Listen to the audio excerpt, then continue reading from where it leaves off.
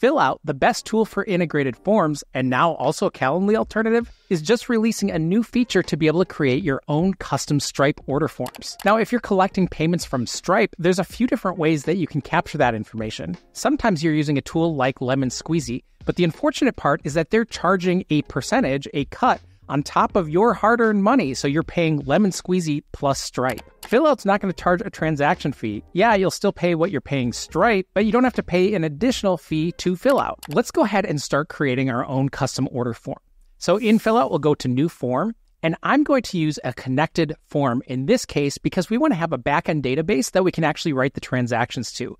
What's so cool about this is I don't have to use Make or Zapier or another automation platform to take information about my transaction to write it into our work management tool that we're already using. In this case, I'll choose Airtable and we'll press Next. We'll choose our connection and we'll choose where we want to write that information to. So the first thing we're going to do is add a new Stripe page for this. So we'll choose Payment. And now you can choose if you want a one-time, a subscription, or pay what you want. So subscriptions are going to be recurring revenue that you're getting from Stripe. You could just do a one-off, or pay what you want. Might just be some kind of resource that you're giving away, but if you make a little money on the side, great. Let's start by choosing a one-time payment. We'll give it a name, a description, a price. You can change the currency, and we can add an image if we want to. Let's add that payment page. And here's what this looks like by default. Now, this might be your first time authenticating to Stripe, so you'll click a button to authenticate, or you could choose a new account here and press continue. Now with Fillout, you have the option to add multiple different pages here. So you could collect information in advance of actually getting to your payment processing page. Now, if you only want to take a user straight to the payment, you could embed this directly on your site. And in fact, we could simply just delete this first page if we're not collecting any additional information. And we can also use Stripe's conditional logic if we want to add a page after the purchase event. So we could take people to scheduling if we want to have them book an event based on that transaction. We've got some additional payment options here. One is to allow different discount codes, and you can toggle that on. You see that little widget displays here for accepting that code. We can collect the email from our customer. And again, we could have captured that in a previous page if we want to, but we could do that directly on the form itself. We've got this handy option to pre-fill fields.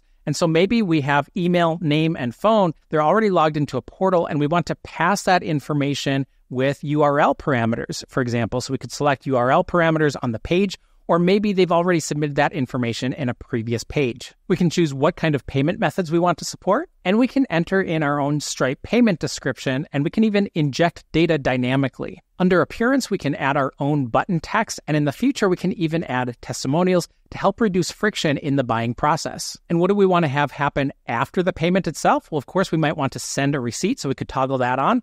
And this is where we'd be able to redirect people to a different page after the transaction has occurred. Now let's head over to our integrations to make sure that Airtable is going to receive the appropriate data. So I'm going to click on Integrations. We already set this up. We told it what table to write to. But in this case, we want to add our own mappings. So I can choose a field like amount paid, and then I can pick the reference for this. This is my payment page, and you can see there's a number of different attributes we can choose from. So now we have our different fields mapped, and we can send that information onto Airtable. Let's test this out. I'm going to go ahead and click Publish on my form. We'll open up our form link, and now I've got my form exactly as I designed it. Now we can enter in our payment information and process that transaction. And now that's going to write that information over into our database. So I'm inside of Airtable. This is where we could have all of our transactions enter so that we've got a quick, easy way where we can access that information. I was able to construct a link with our customer ID, so now we can click on it if we want to see all of their information inside of Stripe. Let's click on it, and now we can see information about the customer and their transactions. Now, a couple other things about Stripe and Fillout. We did a one-time transaction, but we could also do a subscription. For subscriptions, we can actually choose the actual subscription inside of Stripe itself. So here we can choose, we've got one called Pro. Here's $10 a month, and this is going to inform Stripe that this is the actual subscription we want to associate this with. Or we could also do a pay what you want. So we'll choose that option. And here you now have this option to choose the amount that you want to set. And we know we might want to suggest a price to our customers. So here we could put in $20 as our suggested price instead.